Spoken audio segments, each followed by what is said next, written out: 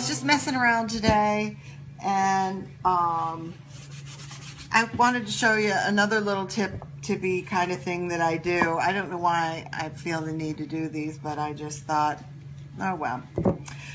When you know how you always want to make lines or stripes or whatever you want to call them on the side of your furniture.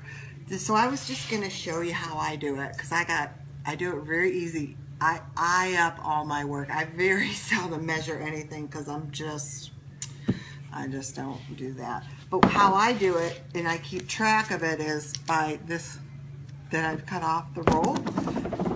And that's how I can keep my distance. Now, if I was doing all stripe, I would probably do or the wide ones, I would do the wide, but I'm going to rotate stripes on this. I thought that would be something a little different. So I got my little piece up here, which I started with it over here and then put the thick one down. So then I'm just going to go ahead and lay this, and I'm sure a lot of you do this, so don't think I've created something. I'm just thinking of newer people that get into painting, or maybe someone didn't realize to do this, and I just move my little piece of tape, and it doesn't have to sit in there straight, because you just need one part of it there to be even. That's how, I can't one hand stuff anymore. Okay. And then I just keep coming down and eye that up too.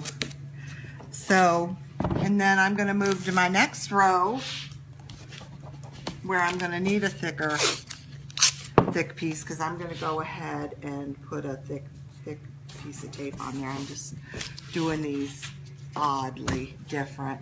These are a couple of those dressers I've been working on that I've been decoupaging a lot.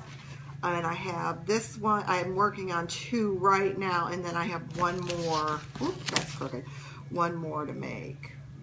So see, I just eye everything up. I don't measure and lines, and I think you can pretty much eye stuff up and just, it turns out perfect.